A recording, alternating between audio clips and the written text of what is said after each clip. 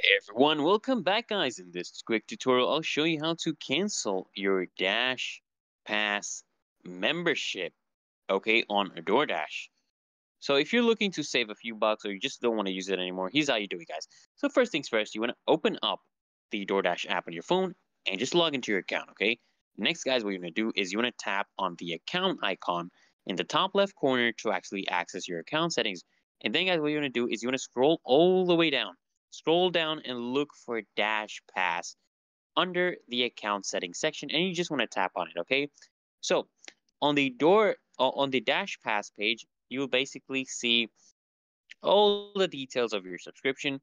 What you want to do, guys, is you want to tap on Manage Membership and then just select End Subscription, or you can just pause it as well if you want. You can do that. Basically, guys, you'll be asked to confirm your decision, and you may need to actually provide feedback on why you're canceling. And once done, just tap confirm to finalize the transaction, guys. And that's it.